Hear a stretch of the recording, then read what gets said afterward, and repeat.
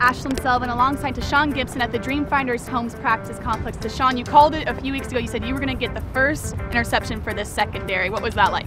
Oh, it was awesome. Anytime you get your hands on the ball, it's always an exciting time. And, you know, like I said, I'm a competitor, true competitor. And, you know, we got a lot of competitors in the room. So I think that was just going to be the big deal, man. We want to see who want to get the first one. And obviously, I called my shot. I'm a confident guy. And, you know, fortunate, blessed enough to get that first pick, obviously against a great opponent. Unfortunately, we came away with a loss. But, I mean, it's always good to get your hand on the ball, man, as a defensive back or any defensive player in the league. Did you keep the ball?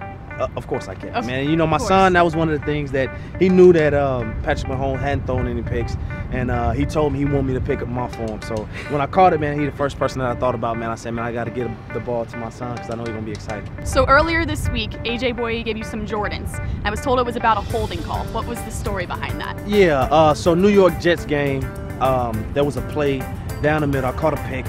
And you know, the worst thing as a defensive player is to see that yellow flag out there after a momentum change in play. And I seen it. They called the play back, and the first thing he came up to me, man, and he was super apologetic. And like I told him, that's part of the game.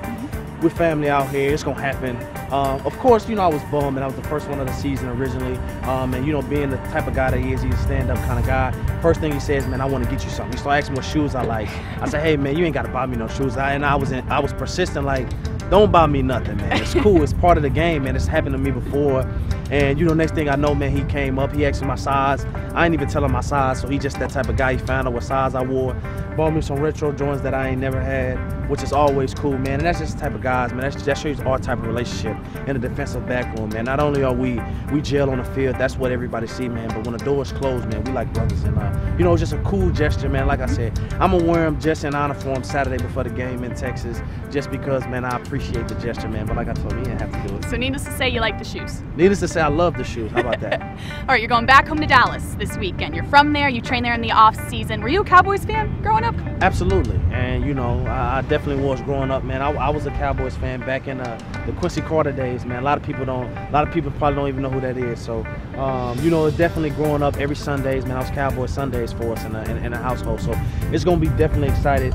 I have a lot of family coming, and obviously a lot of them, they definitely have to wear the Jaguars gear. They don't get tickets. But, you know, my whole family is Cowboys fans. So it's always exciting when you get to go back and play in front of the hometown. And just so happen, man, my hometown is America's team. So it's going to be an incredible atmosphere personally as well as for the team. I see on the Instagram stories that you're always at your son's Pop Warner games. Are you one of those dads that gets really, really into it because you play in the league?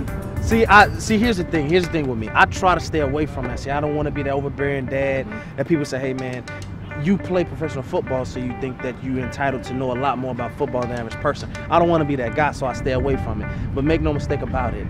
Yes, I'm so into it, man, like an NFL game, man. I be just as much into it because all the work that we put in. See, I push him and people laugh and they say, man, you be pushing your son.